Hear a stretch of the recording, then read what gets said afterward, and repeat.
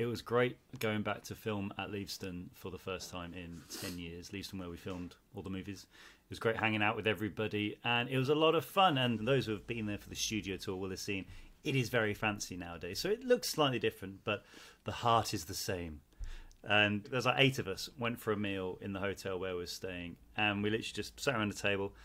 We didn't eat that much food because we just kept talking. It was one of those where the guys serving were kind of like, here's your main, and we still hadn't touched our starters yet because everyone was just so engrossed with hanging out, catching up. And I don't know about you, Oliver, but it still felt like we were all in our early 20s and not now in our 30s. Yeah, it really did. It definitely felt like we were still the youngsters around, and it was great because it was fun. A lot of the stuff that we spoke about was stuff what was only people in that room would know about.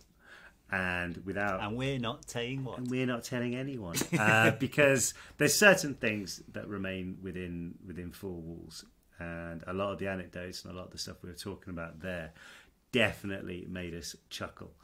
As James said, we were filming stuff in the day at the studios, and it was just fun because I mean when we were filming it, we had no idea what it was going to look like when they cut it all together and stuff. But just being able to film back in the Great Hall was really fun. It was funny filming in the Burrows again. However, because it's now on the studio tour, it was funny sitting at the Weasleys' breakfast table but seeing a sign, scan this QR code to get your Snapchat filter.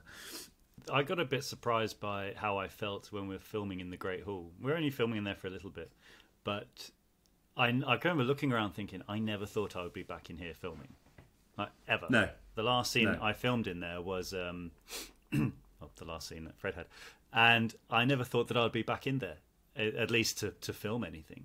And so that was quite a surreal moment, but it was really nice. It was cool then looking around and you see, Dan over there, Tom over there, Bonnie and Mark are next to us. You've got Alfie and Ivana over there, Matt Lewis over there. Yep. Felton's running around doing something. He sneaks a little camera in, old Tom. So there's like an old film thing. Anyway, we had a great time filming the reunion. It was really good fun. We really hope everyone enjoyed that.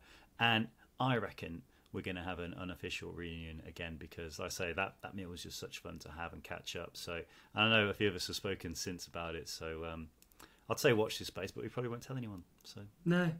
I think that's as I was saying earlier. It's as nice as it is doing stuff for cameras and for recording and stuff like that. I think sometimes there's something to be said when there's certainly a big collective of us, like they were, like 8 of us that night, and just chewing the fat.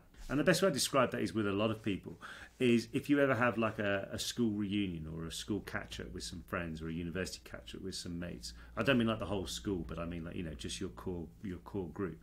That was pretty much it. The only difference is that we're talking about stuff what a lot of the world's population have seen and has got some reference to and some relationship behind. So for us just talk about, and we were talking about all stuff like members of the crew, locations we filmed on. It was very funny, and even if we were filming it, I mean, it was quite funny. Gary Oldman popped his head around the corner at one point as well, didn't he, to say hello to everybody? So just a normal, really nice normal day. Yeah, really, really nice to see him. It was just great to be able to do that. Dunk, are you ready to make plans?